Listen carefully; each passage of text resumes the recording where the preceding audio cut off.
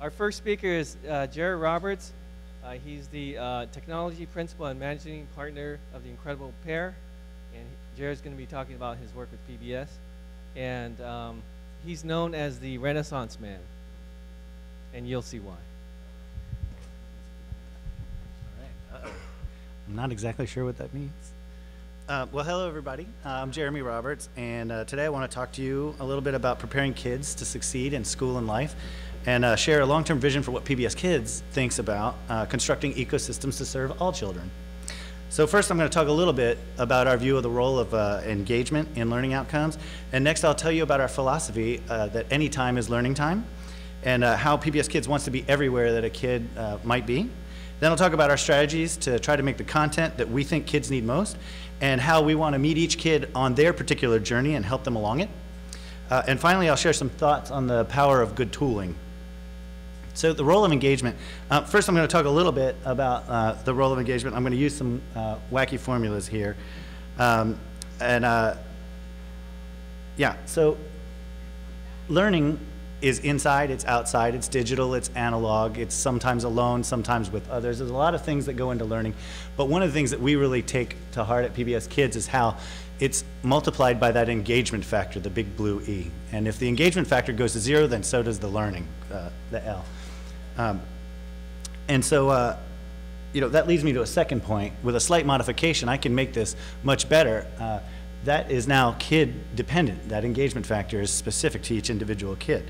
And so I think we can serve kids better the more we know about them as individuals. And in early usability and appeal testing, for example, I'll share one anecdote where a boy who accidentally got 3 pieces of content from Peg plus Cat in a row declared that he hated Peg plus Cat, and he just bailed on testing, and he made a beeline for the bear in the corner and gave it a big hug. And so I think much like favored characters and disfavored characters, there are many other factors that are kid dependent. And you know, listening to Sasha talk yesterday at lunch, I just think that they're not just baked into the product, but also into the community and the larger systems involved here. So PBS really wants to be where the kid is, and I'm going to breeze through this because I want to make sure I stick to my time limit.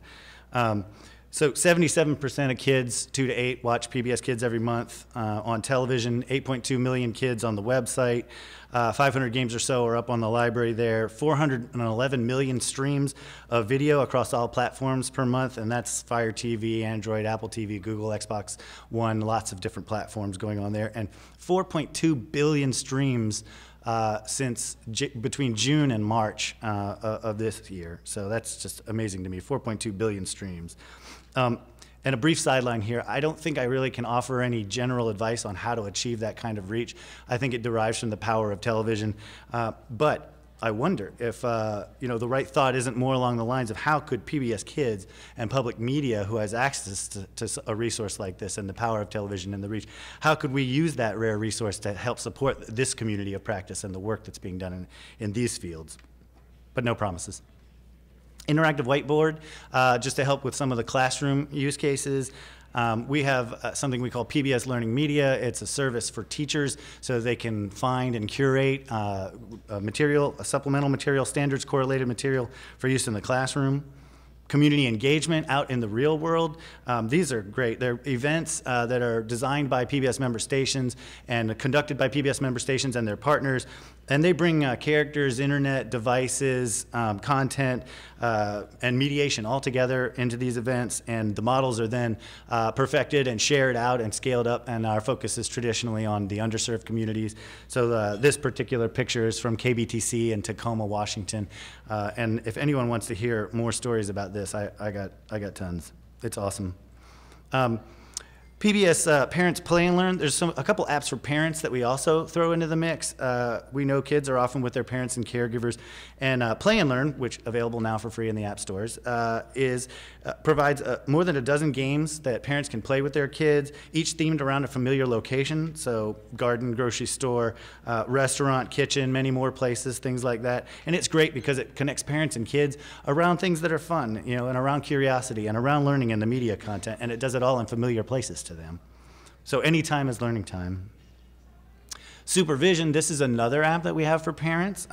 It's worthy of note. It's also available currently for free in the app stores. And it offers a real-time connection between parents and their kids' activity and on PBS contents. So you sync it with the pbskids.org website and soon with mobile apps that we have. And you get an activity stream of what your child is doing and information about the pieces of content and what the learning goals are. And a set of feature updates that we're testing right now with WestEd in a home study adds the ability to see performance-related information as well, so useful levels of summary around that. I'm talking things like all-time best activity, recent activity, trend analysis, and things of this nature, accompanied with recommendations for the parent about how they could engage with their kid around the media and what might be happening, what should they do next maybe. One of the first products that we'll launch that will be powering those reports for parents is the Measurement Skill Pack. That's a working title. It's a tablet app. It's for preschoolers. It focuses on measurement content. I think it's for 3 to 5-year-olds. And it thoughtfully sequences games and videos and assessment and reward systems into adventures that the kids play. And we think that that it's absolutely beautiful, by the way, the engagement factors. Usability and appeal testing is going great with this. I've had kids engage with this particular app for hours and hours straight, be forced to put it away and pull it back out, and then engage with it again for another hour. So I've been really pleased with how this is going. But a quick look under the hood here, because I think it's useful. The sequencing, the games sometimes are exposure and modeling problem solving. Sometimes they're decision making related. The video almost always exposes you to a concept and provides role models for how to work through challenges. Videos, open-ended play experiences, things that model cause and effect on skill, but there is no right and wrong. And then things that are much more of a challenge, things that are more assessment-oriented as well are baked in. And all of it we have tried to thoughtfully put together in a way that we think is going to move kids more effectively through this material.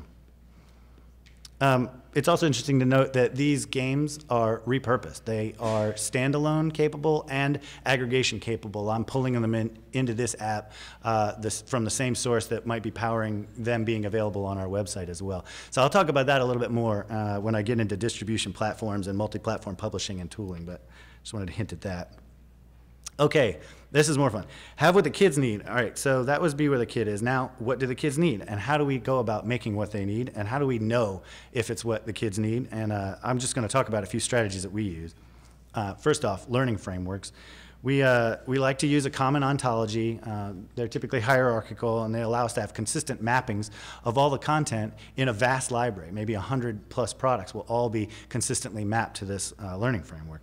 They're multi-tiered, they're hierarchical. This is a math example. It's aligned to the Common Core state standards for mathematics, and despite the simplified visual representation, there's a lot of granular information in these learning frameworks, including behavioral expressions of expert level behavior, so that we can inform our content developers and our producers when they design learning experiences, and also provide that information to our assessment designers. They also include big ideas, learning progressions, and habits of mind, so that our producers can keep that in mind as they develop. Formative research, we do paper testing, we do usability and appeal testing, we do A/B testing, and we do other sorts of more informal things through relationships that we have with the schools, also very useful. And this huge content library with this unified strategy behind it with respect to learning goals. It's the execution of all that planning embodied in a learning framework. And we leverage our extended producer community in order to, and our deep IP bench to achieve breadth. And where needed, we try to go for depth on individual pieces of content on a case-by-case basis. But everything is commissioned intentionally and specifically to fill a spot in the learning framework. And in a previous round of the Ready to Learn grant through U.S. Department of Education, we produced 2 new television programs, 100+ apps, 100+ offline activities, and so much more stuff, including all the parent material I mentioned before. All right, feature analysis. This is relatively new for us, but it's starting to look like it might be really important. There's some great work we've looked at lately. Turns out, a good feature analysis of assessment items can be a good predictor of difficulty level, and that's super neat. So we're saying, why don't we try to, at PBS Kids, to apply a similar approach to our content offerings, to our games as well? and keep track of them over time, build a learner profile, do the feature analysis on the learner profiles to explore what different measures and combinations of measures reliably predict what. Yeah.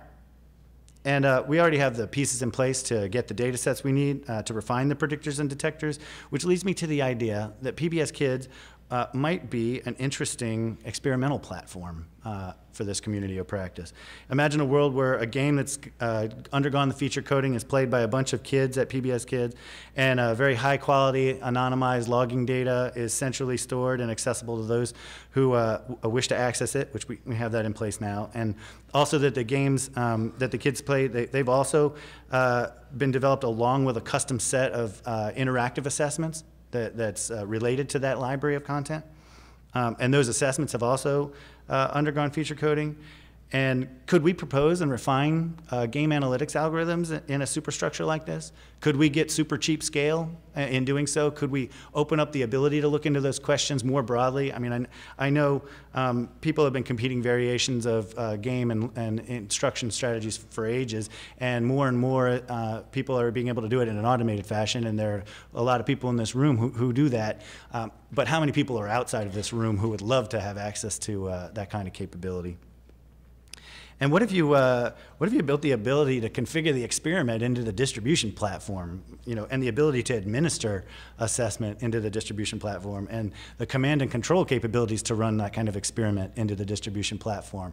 So I'm talking about building an admin where you define a sampling strategy and an N for the number of play sessions that you want, and a control game configuration variation, and any number of treatment game configuration variations, and define the appropriate assessments that are related to your motivating questions, and then launch the experiment and have all the deployment and tagging and data handling and everything taken care of under the hood.